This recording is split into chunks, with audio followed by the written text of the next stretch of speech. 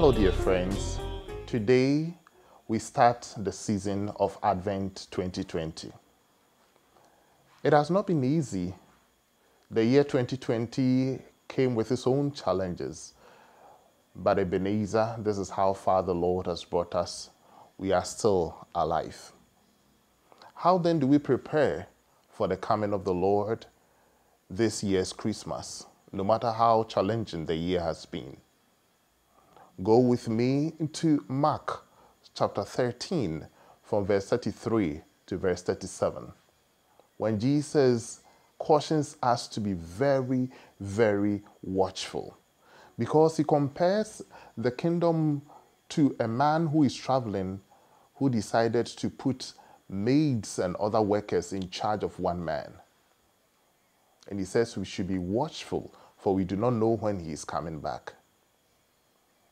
Today, as we prepare ourselves for the second coming of Christ and for Christmas 2020, I want to ask you, who are you overseeing?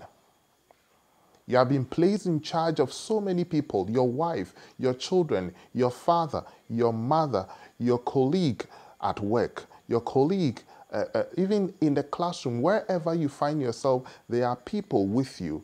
You have been placed in charge of them.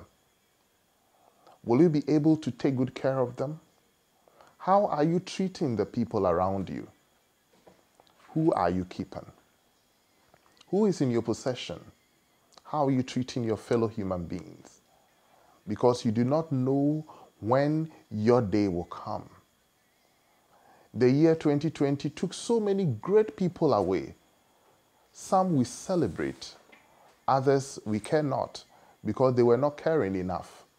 But for those who were, especially those we were placed in charge of, those who took care of us, we celebrate them, even in their death.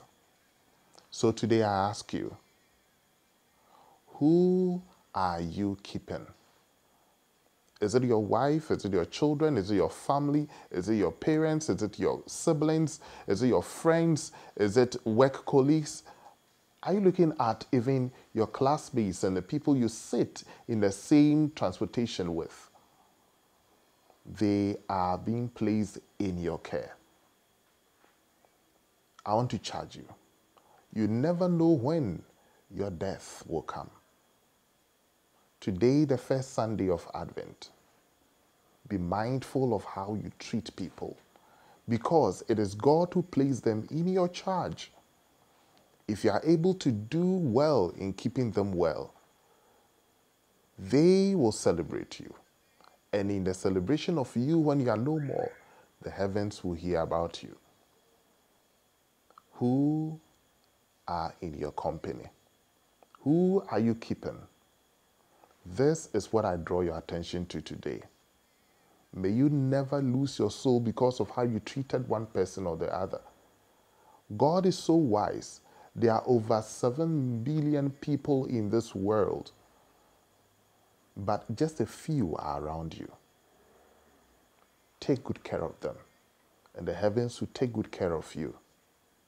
Be merciful enough with them, and the heavens will be merciful with you. Be kind to them, and the heavens will be kind to you. Smile at them, and the heavens will smile at you. That is what I bring your attention to today. Who are you keeping? May this message turn your life around. God bless you. I'll see you again on the second Sunday of Advent. God bless you. Peace be with you.